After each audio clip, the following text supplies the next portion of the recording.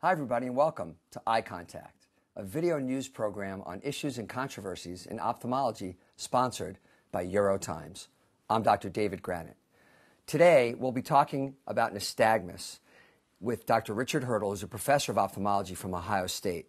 We're reporting right here from London and the subspecialty day of the World Society of Pediatric Ophthalmology and Strabismus that's being held from the 32nd Congress of the ESCRS. Thanks for joining us, Rich. Sure, Dave. Great to be here. Now, your work in science has been really specific in nystagmus, and you've done 20-plus years in this topic. Have things really changed that much in nystagmus, or are there still some basics that people need to know? Well, I think that the biggest thing that's changed is our more routine evaluation of it using electrophysiological techniques. So we've taken the science and put it into the clinic so we can do clinical science with it and look at the disease itself. And out of that has come an understanding of the differences between the subtypes of nystagmus. Do those matter, the different subtypes? Absolutely. I think, especially in clinical medicine, everything hinges on the diagnosis. The whole understanding of why something is wrong, the physiology of the disturbance, where it's located in the body, and how we treat it depends on how we organize it and classify it. At the World Society of Pediatric Ophthalmology and Strabismus meetings, you actually laid out different approaches to different types of problems that children have. Can you help take us through some of the different approaches? Because really what we're talking about is most of the people with nystagmus have strabismus, a head posture, right, or something along those lines, and there's surgical interventions that make a difference. Sure. So I think that we do have a blanket of treatment for patients with nystagmus, specifically the infantile form, which is the most common form. When people mostly think of nystagmus, they think of acquired forms of nystagmus associated with vestibular disease or Meniere's with vertigo or disease of the brain and brainstem. But actually the most common type is one in infancy and childhood, many times associated with other eye problems. And right now, there's actually a paradigm of using medical, optical, and surgical treatments to improve the visual system in its entirety in patients with infantile nystagmus, not just the oscillation itself. So improving something like as simple as a refractive error can make an enormous difference for a child with nystagmus. Huge. We take it for granted, especially in this high-tech age of ophthalmology in the adult world, that that's routine.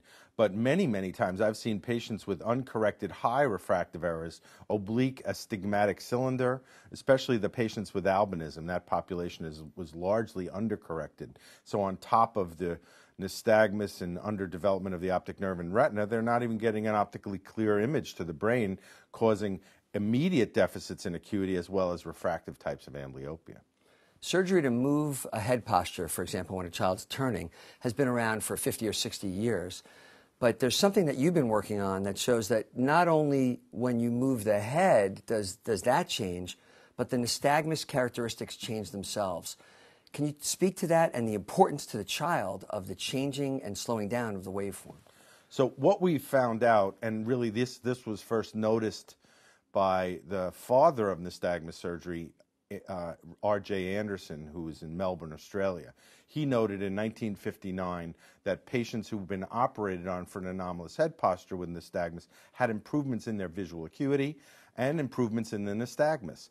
And over the course of the last 25 to 30 years, our group, in collaboration with other groups around the country, have shown in animal models, by operating on the eye muscles, we're actually effectively changing how the brain communicates to the eye muscles and favorably improving the beat-to-beat nystagmus. What this does is it allows the brain more time to see the world, for lack of a better word, during each beat of nystagmus. And that improves visual recognition time, the gaze-dependent visual acuity, so when we look to the sides, the world looks the same. We take that for granted, you and I, but in patients with nystagmus, that's not the case. They have a cone of vision that is around their eccentric or primary position null. And this widens that cone to better vision for a wider area. And the idea that they can recognize things quicker becomes so important in a normal day-to-day life. Yeah, we take it for granted. The ability of fast recognition time as well as motion perception are the two things that are affected the most in infantile nystagmus patients. So the image that I give to families and parents is of a child in a moving car. The world is moving and the child is moving.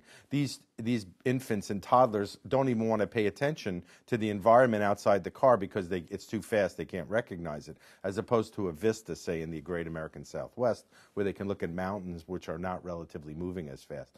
But after we treat their nystagmus and they're getting more time per second of the world, they actually now are attending to images outside the car as it's moving. In the future, where do you see nystagmus treatment going? I think that once we understand the brain physiology a little bit more, we'll be able to treat these medically. We are actually working on topical medications that work on the same areas we're operating on that send messages back to the brain to slow the nystagmus down. You mean a drop? A drop, yeah. And you would be able to change the input and slow the nystagmus down without surgery just by using a drop? Yes, we actually have a paper in press using a typical glaucoma drop called Azop or brinzolamide, which I have no interest in, but it seems to work at improving the nystagmus, and we have an experimental drop, an investigational medication, which we're starting human trials with during the end of this year. Amazing. So I want to wrap up with you talking about the child whose life is changed. What is the impact that we as ophthalmologists make on their day-to-day life? I think that the impact that I've heard from the families, and this is in the process of developing a questionnaire on this, is in their everyday life, it's the three things that matter to them most are their educational environment, their athletic environment, and their social environment. And we've seemed to make an impact in all three areas of their life by improving their nystagmus. So the ophthalmologist today has the opportunity to make a real difference in the life of a child with nystagmus. Yes. Terrific. Thank you so much for the work you're doing and for taking a few minutes here at the ESCRS Congress and part of the World Society of Pediatric Ophthalmology and Strabismus to chat with us. Thanks, Dave. I've been talking to Dr. Richard Hertle about nystagmus here on Eye Contact. For more information about this topic or any of the topics you've seen on Eye Contact, please go to eurotimes.org.